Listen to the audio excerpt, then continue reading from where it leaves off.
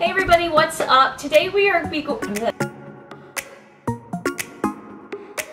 everybody, what's up? Today we are going to make a quesadilla for our lunch. Does that sound good?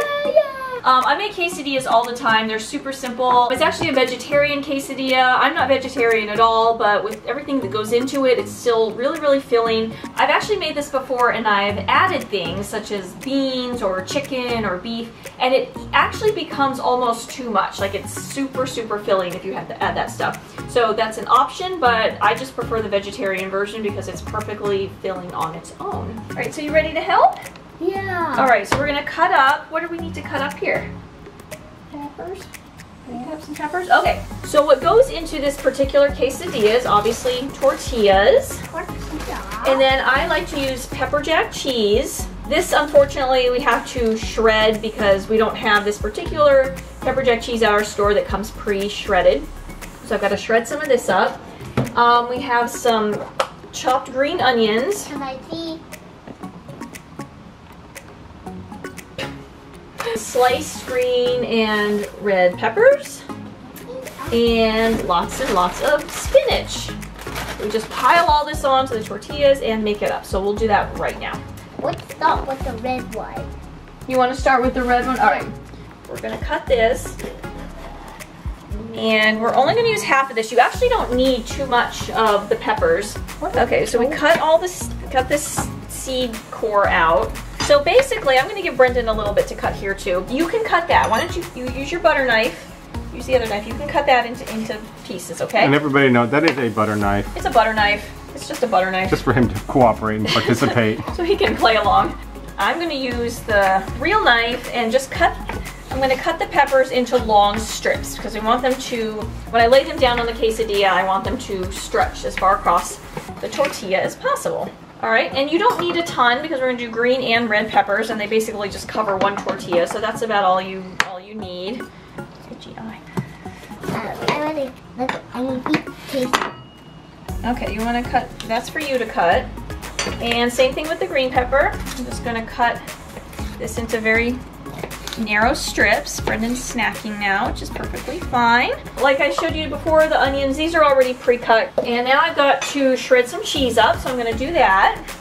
Let's see what the shredder looks like. This is a pound of cheese, and I just kind of guesstimate, but I would probably cut about much of that, so maybe like a third. Actually, you can kind of gauge when it's in the bowl too, if you need more. I'm gonna do about this much off of the 1 pound block. You want to taste a little bit of the cheese? Yeah. All right, here. I'll give him some. Good. Is it good? Is it spicy at all? No? All right. Well, good. Can I see the shred? Where we shred? This is where we shred it. Yeah. Are you sure you don't shred there? I'm just shredding. It goes straight into the bowl. Let's see. Look where the cheese goes. See it going down in? It smells very good.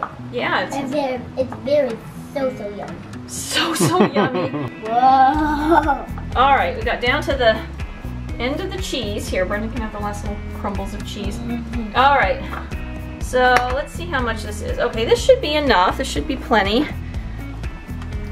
I like to use a lot of cheese on the quesadillas because it's what helps bind everything together, so when you flip it over, stuff doesn't go flying, it stays nice and glued. All right, so here's the skillet. I just put some cooking spray down and start to heat. That's blue fire. Blue fire, yeah. It's blue. All right, so that'll take just a second to heat up. Get our tortillas out. All right, so I just pulled out 2 tortillas and they don't really match up in size. This one, I'm not really sure what you're supposed to do with that. Maybe I'll save that for a taco or something later. Let's try to find one that's... Okay, we're not having much luck here. Let me pull this one out of the bottom. This might be better. Okay. Well, it's a little bit better. So obviously with a quesadilla, you want your tortilla sizes to match up so the stuff doesn't fall out. All right, that just goes straight into the skillet. Don't burn your hand. I won't burn my hand, thank you. And then... Don't get too much cheese. Okay, you just put a layer of cheese on the bottom. Does the blue thing burn the underside? Yeah, it's cooking the bottom of it right now. And it goes back up. Yeah. Okay, so we have a nice layer of cheese. Next I do the onions. The rest is for me, right? I do a nice layer of the green onions. Can I make my own quesadilla? I like doing the onions. I do the onions right on top of the cheese because it kind of nestles in. These can just kind of roll all over the place if they're not kind of mushed in. On top of that goes the peppers. Like I said, they're nice and long as they can be. The green ones aren't that long, but let's just go across. You can just lay them out here. You can notice the cheese is melting now. All right, and then next comes spinach. This is the kind of awkward part. You just kind of pile it up on here, and unfortunately, the spinach tends to have kind of long stems, which makes it hard to pile up nicely in the quesadilla, but we'll do okay here. It's a nice big pile of spinach, and then just some more cheese. Just layer that right on the top of the spinach. I have a little too much spinach here, but that's okay. So I used up all my cheese. I needed it. I'm gonna take my other tortilla, put it on, and just smush it right on there. And unfortunately, I did put on a little too much spinach, so I'm going to pull some of this out. It's just going to cook in the skillet here. Now this has been cooking. The bottom tortilla has been cooking for a few minutes now, so let me get my widest spatula we have, because we definitely want to give this a little support. I'm going to check the bottom. Okay, oh, the bottom's already nice and brown, so unfortunately, the top has not gotten as melty and gluey as I like it. That sounds gross. As I like, but I don't want the bottom to get too brown, so I'm going to do a nice flip, thump. There we go.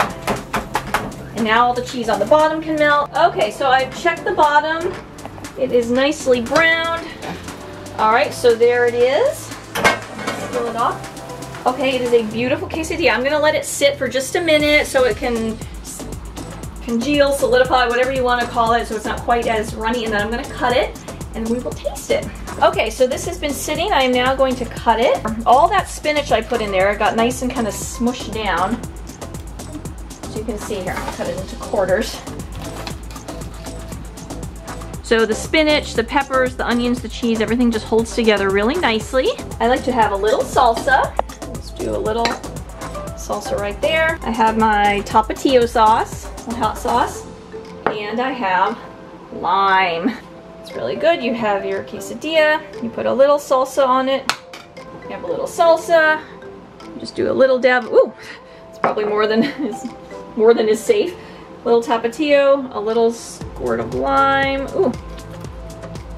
Ooh. Ooh. So it's really good. I don't know if you can hear me crunching, but the peppers stay nice and crunchy. The tortillas are nice and crunchy. The cheese just holds everything together. The salsa is cold. The tortilla is hot. The tapatio gives it a little extra kick. The lime gives it a little extra acid. And overall, it's just a really good dish, and it's vegetarian. I'd like to say it's healthy, but you saw the amount of cheese I put in there, so I can't really say it's healthy, but it does have a lot of spinach in it, and peppers, and vegetables and stuff like that. So yeah, there you go. It's a really good. I'm making this for lunch today, but normally I have this for dinner. It's a really big filling meal. And like I said before, you can add beans, you can add, kidney beans or pinto beans or whatever. If you have any ground beef or chicken or anything like that, it works perfectly well in here. It just does make it that much more filling. And if you've used the amount of cheese and spinach and all that I've used, then this is enough right here. So that's it. Those are quesadillas that I make all the time. I absolutely love it. So give it a try and see if you love it too. That's it. Thank you so much for watching. Please like and subscribe, and we will see you next time. Hands in the air like I don't care. Music is fair to me singing.